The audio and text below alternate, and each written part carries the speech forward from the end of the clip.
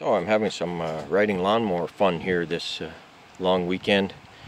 I've got two of them. This is the one that I actually had running. Then I got this second one here that's pretty much a twin for it. I think they're the same year. But anyway, make a long story short here, I was cutting the grass with that one. Haven't had it running in about 4 years, and got it going, cutting the grass, and all of a sudden this god-awful noise, and it blew both blade bearings in the one blade. So I discovered something about these. There's two types. This one's welded in and the other type is bolted in. So this one here is the one that blew the bearings. I put new bearings in it because you can unscrew the nut there, take the pulley off, drive the shaft out the bottom. In this case it fell out, but and then just put new ball bearings in the top and bottom. It's just what I did. They're just a standard bearing. Now this type, if you wanted to do something similar, you'd have to grind the welds off here. You probably cut the shaft off, grind the welds. You have to get that pulley off that shaft somehow, and then put new bearings on it. This one, you think between two mowers I would have 4 of these, but I didn't actually have 2 good ones. This one was on the machine when the other side blew, but it's loose at the bottom. See the play on it there, so I don't really trust that anymore. So that's why I rebuilt this one. So anyway, I got my 2 good blade mounts on it, and I figured while I was going through this thing here, I would, try to build one decent lawnmower out of 2.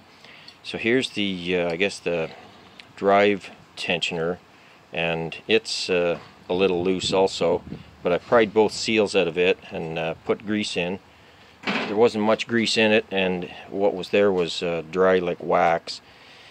So the intention is to take my 12.5 horse Tecumseh here and put it onto this deck. I've had to do a little modification here for the muffler. The muffler was on it. This is a 12 horse that was originally on it, but it had an accident there on the magneto mount. Somebody broke it and stripped it, so I just got the whole lawnmower for free.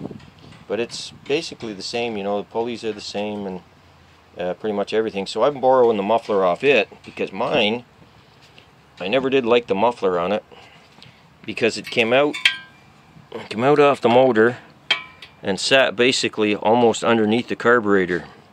And so when I got it going this time, the carburetor kept dripping gas until I put a new seat in it. And so that's a pretty dangerous situation. So this one's much better. I also thought I could reverse it and stick it over on this side, but I'd have to weld up a new mount back to there. But that would have worked also. But I think I got her now. But I just had to do a little modification because I was afraid the bolts on this would vibrate out, so I put a spot of weld on each one. But that meant that the muffler and motor had to all drop in at once, and it wouldn't until I massaged the frame there a bit. So anyway, I'll go ahead and put the motor on that.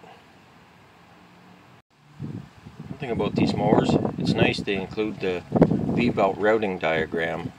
So this one's for the blades on this, like 1984-ish 36-inch Sears mower.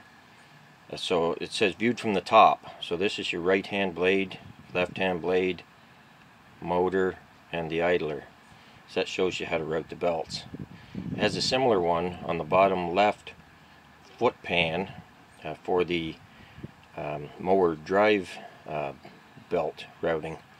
I'll see if I can show it also, but it's going to be more difficult since it's attached. This one was on the deck, I believe, and it came off. So I'll try to show this one.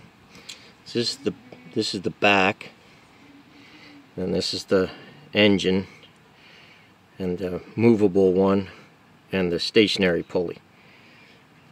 So that's the drive diagram for this mower.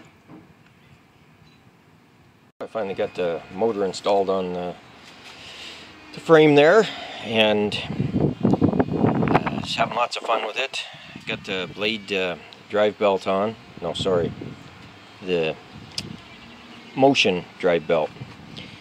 But I forgot to loop it around the motor pulley while I was putting it on, and so I had to undo two things at the back to loosen it up off the pulley back there, get it wrapped around the motor, and then put it back on. It's one of those easy things, you know, you don't quite know the sequence. Anyway, there's this spring here that attaches to the idler, and when it's not compressed, it's about back to here.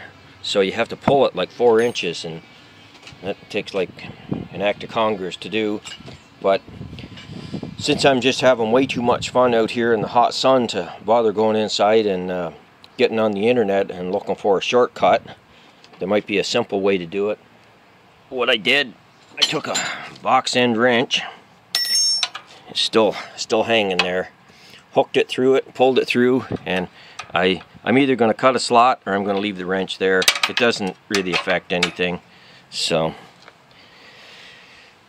anyway, I'm sure a person could buy a hook tool, but I don't have any, and everything's closed today, being a holiday weekend. So now it's electrical wiring time. So I'm getting there. Well, there, I got my nice shiny new looking blade mount attached. Learned one thing, not all of them are made for self-tapping screws. This one wasn't. So I'm about ready to put the blades on it first, and then put it on the mower. Pulled the front support bracket right off the deck, just another pin there.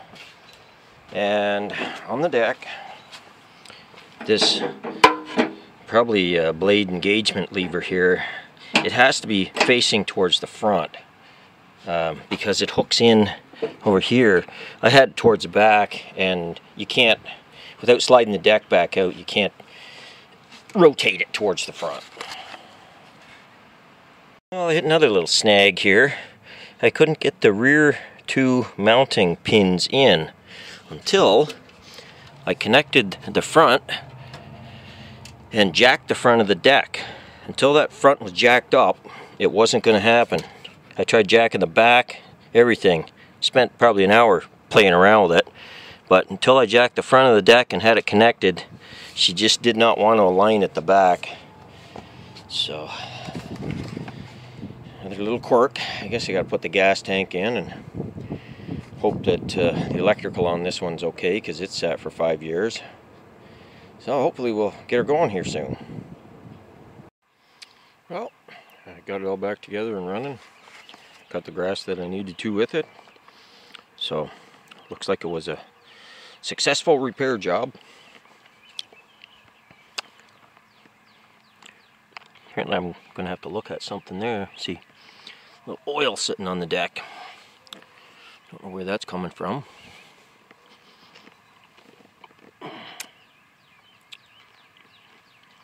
Guess it could be that, no, crankcase vent or something. Anyway, lots of fun. I had ran into electrical issues.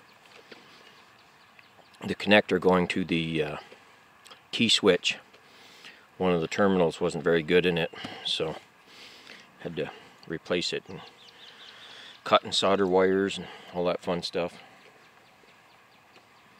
But it's going now. We got some phlox.